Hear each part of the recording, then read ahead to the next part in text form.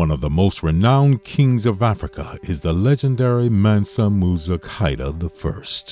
Now, by 1235 AD, the Empire of Mali was established in Western Africa and became one of the most powerful and largest empires in history.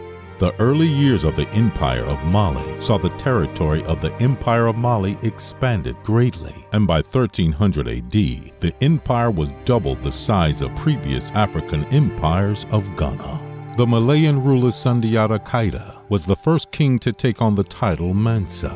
Mansa is the Mandenkan word meaning sultan, king, or emperor. The powers of the Mansa include the right to dispense justice and to monopolize trade, particularly in gold. Numerous Malian kings followed and would continue to conquer and build the empire over many decades. The ninth king of the Empire of Mali was Mansa Abubakari II. This Malian king decided to embark on a voyage across the Atlantic Ocean to the Americas in 1311 AD, taking with him over 200 boats with men, water, gold, and enough supplies for several years. After the previous ruler Mansa Abubakari II departed for his voyage to the Americas, Mansa Musa eventually took his place. And so Mansa Musa Keita I came to power in 1312 AD. He is also known as the Lion of Mali.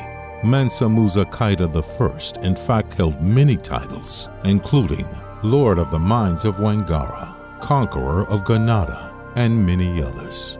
Mansa Musa conquered 24 cities, each with surrounding districts containing villages and estates. Mansa Musa is also known in world history as the wealthiest man to have ever lived and an extremely devout and pious Muslim.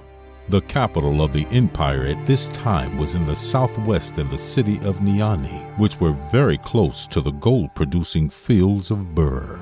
The new king embarked on a campaign of eliminating the bandits of the countryside, and soon with safety firmly established, the efficiency of trade of Mali was greatly increased.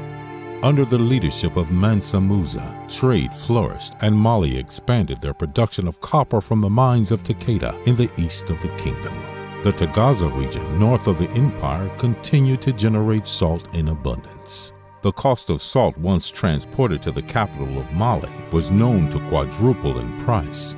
Gold was mined at the region called Bambouk near the upper Senegal River, and at the time Mali produced almost half the gold in Africa, and the gold fields of Bur were also used. The currency of coinage of Mali was known as the mithqa or dinar and was equivalent to 4.5 grams of gold.